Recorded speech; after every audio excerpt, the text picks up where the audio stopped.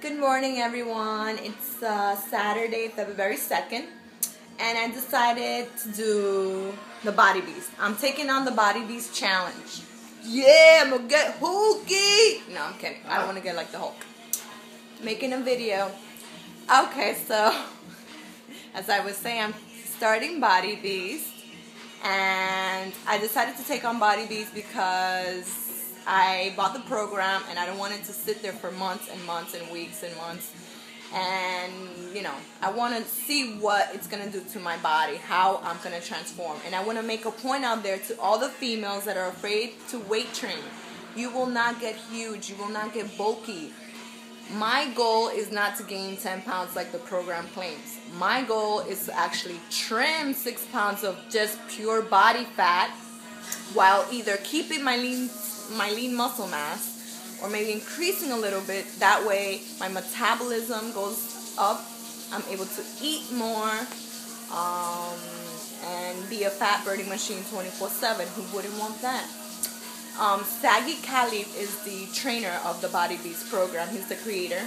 And basically, I saw one of his videos, and what he says is what women would expect from Body Beast is rounder shoulders, smaller, trimmer waist. Who wouldn't want that, girls? Who doesn't want a smaller waist? Hello. Anyways, I'm working on a 24.5-inch waist. Cough, cough. Sorry. But it takes a lot of work. When I first started working on, my waist was 28. I've trimmed it down to 24. My personal goal is 23 because I know I look hot at 23-inch waist. You know what I mean? Anyways. So yeah, you'll get a smaller waist and rounder, shapelier butt. Yes. Who doesn't want that? So basically, you do Body Beast, you're gonna get an hourglass figure, girls. You will get an hourglass figure.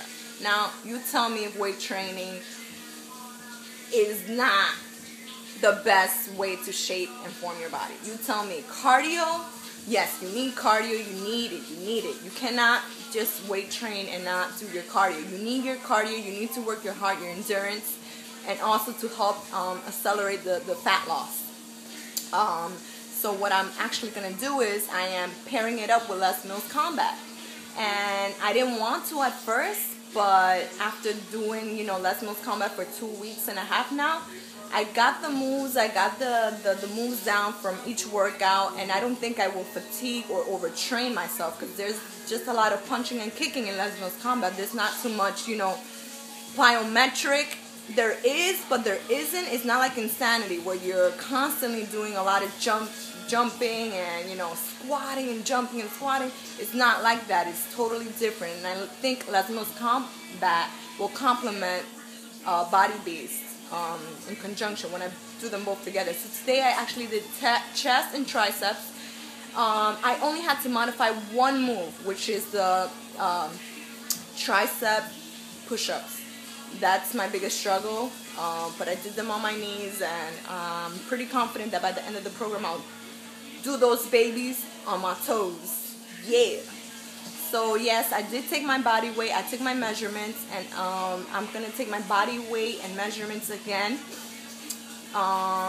in 3 weeks by the end of the first block of Body Beast. But